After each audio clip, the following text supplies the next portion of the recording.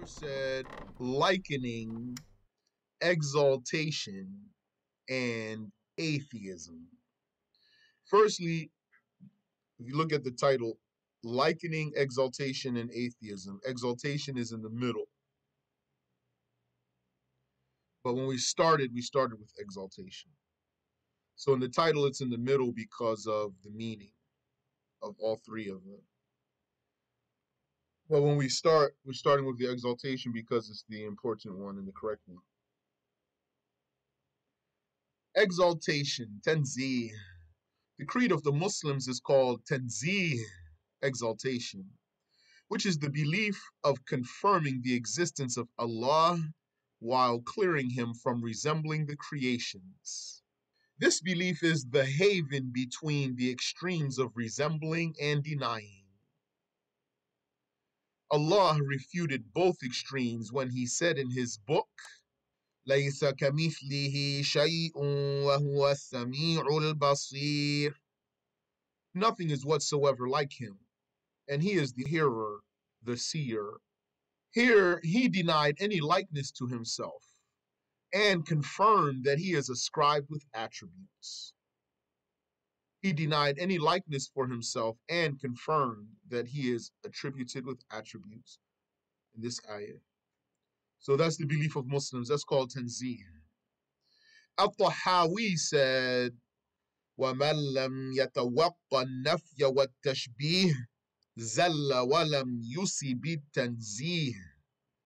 Whoever does not guard himself from negation and likening has strayed and has not arrived at exaltation. It was narrated about Ash-Shafi'i that he said, مَنْ انْتَهَضَ لِمَعْرِفَةِ مُدَبِّرِهِ. Whoever got up to know his creator, فَطُمَأَنَّ إِلَى مَوْجُودٍ يَنْتَهِي إِلَيْهِ فِكْرُهُ, and settles on a being whom his thought can encompass, فَهُوَ مُشَبِّهٌ, then he is a likener. وَإِنِ اطْمَأَنَّ إِلَى الْعَدَمِ الصِّرْفِ, if he settles on pure non-existence, فَهُوَ مُعَطِّلٌ, he is an atheist.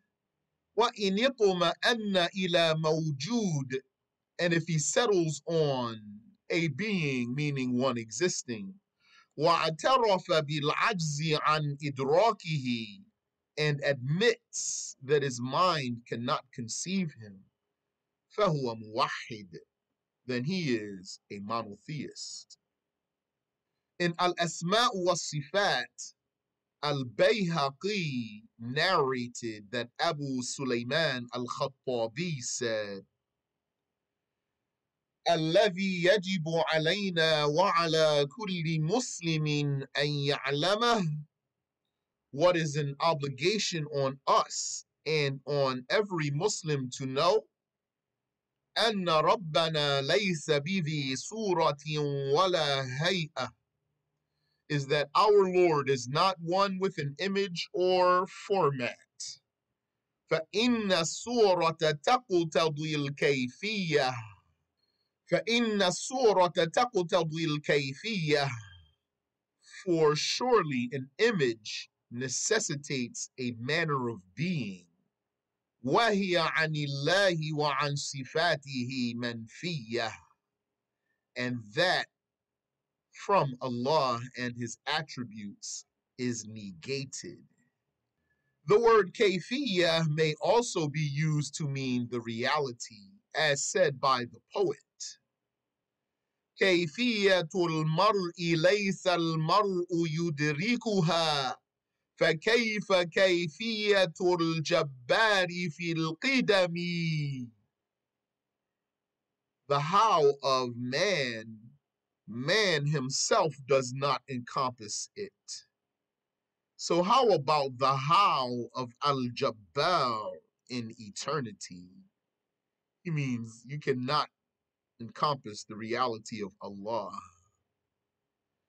But since there is ugliness in saying Al-Jabbar's how, or the how of Allah, the Shaykh composed an alternative line. حقيقة المرء ليس المرء يدركها فكيف يدرك كنه الخالق الأزلي. The reality of man himself does not encompass it. So how would he encompass the reality of the eternal creator?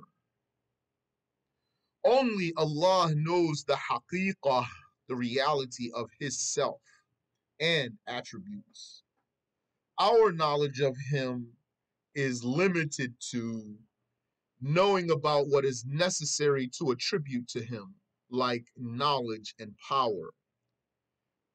Knowing what is impossible to attribute to him, like a partner, and knowing what is valid, like his creating something or not.